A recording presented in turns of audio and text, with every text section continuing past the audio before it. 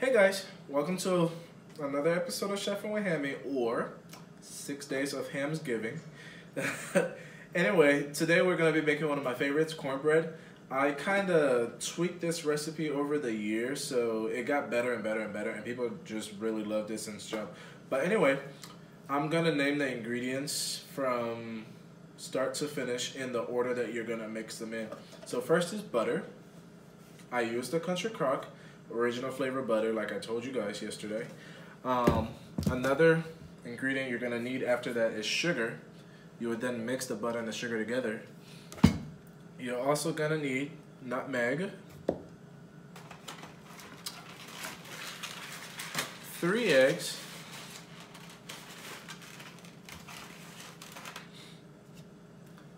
vanilla extract, I'm sorry, French vanilla creamer. This, never lose when you're baking. This right here is butter extract, best flavor enhancer ever, or at least the smell. And lastly, you're gonna add the Jiffy muffins. We're doing 3 boxes, and we're gonna be baking in one of these. We're gonna be baking in one of these. I'm almost sure everybody has one of these, but if you don't, $7 at Walmart, it really does make a difference. And lastly, milk. So some people have carnation milk, some people have whole milk, some people have 1%. This is 2%, and some people have skim or almond milk. Almond milk I prefer because it has a good flavor to it, but you can use any kind of milk you want. Just make sure you put in the right quantity, especially with the creamer. Anyway, without further ado, let's get baking. So first you want to preheat your oven to 350 degrees. Next, you want to put about 1.5 cups of butter in your baking pan. That will be, a cup is approximately 3 sticks of butter. And obviously the half will be half of 3. And next, if you prefer more butter, by the way, you can. The butter just really makes it soft, and when you overly butter it, all you have is just extra butter on your fingers when you eat it, or the taste of butter in your mouth, but it's really not that big of a deal. To your health it is.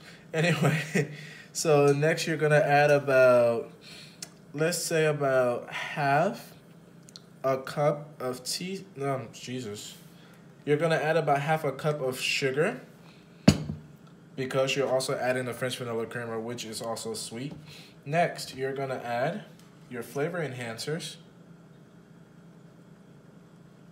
So about 1 teaspoon of nutmeg. And before we put the liquids in, we're gonna go ahead and mix this. Once it's mixed, we get ready for everything else. Once it is mixed totally, you can go ahead and add the regular vanilla, about 1 teaspoon. Do about half a teaspoon of the butter extract, simply because the flavor is stronger, or the smell.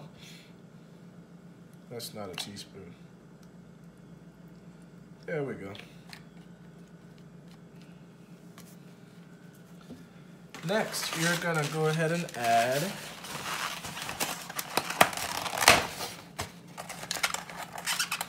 three eggs.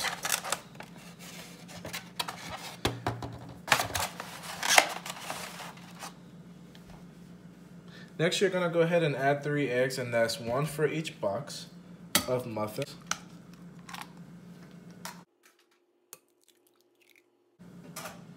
And mix. If you put in an extra egg, I don't think anything would be wrong with it. You will more than likely just end up having it a lot more, I guess, soft, or I don't want to say creamy, but eggs do give it like a little slippery feel to it if you add too much in your mouth, that is. Next, we're gonna go ahead and add the muffins.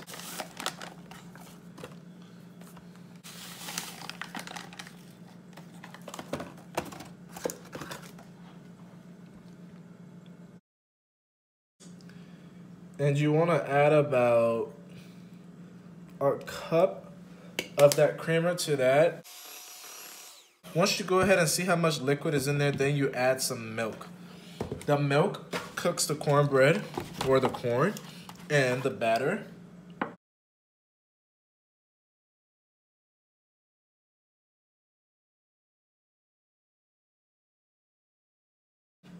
Well, when the cornbread is done mixing, you want it about this watery or runny, I guess. And butter up a pan, and you're ready to bake. Lastly, you just want to butter up a pan.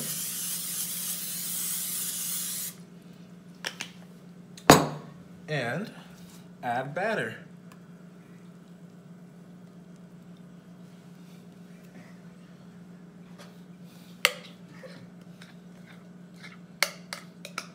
All right, you pop this bad boy into the oven.